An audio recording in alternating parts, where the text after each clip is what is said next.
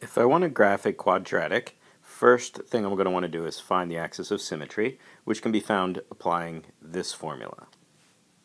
So in this particular case, x is equal to negative 8 over 2 times a, which is 2, and can be simplified to negative 2.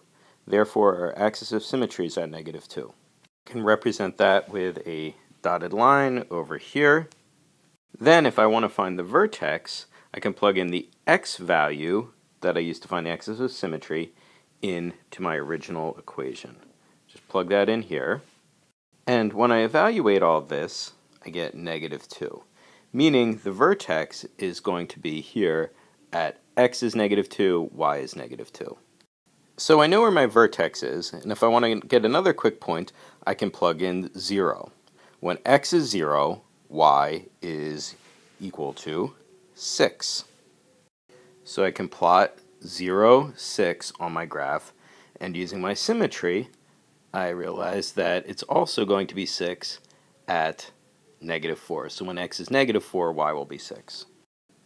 So the graph is in a shape of a parabola, so I try to do my best to make a nice U shape through here, and that gives me a pretty good idea of what the graph looks like.